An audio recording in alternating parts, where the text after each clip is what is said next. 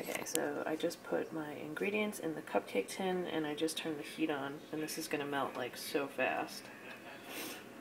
And then I'm going to pour it into an old case I had for acrylic nails. So I've already got those going. That's the red and bittersweet. This is melon. I am destroying a cupcake tin, so make sure whatever you use you're not in love with.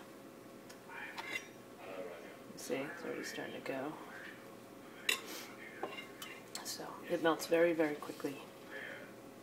And then I just pour it in.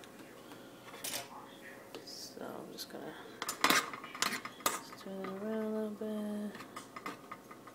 bit. This keeps happening. Maybe I should just leave it alone. That's probably the best idea.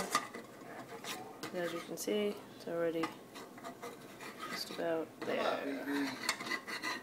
Just about there.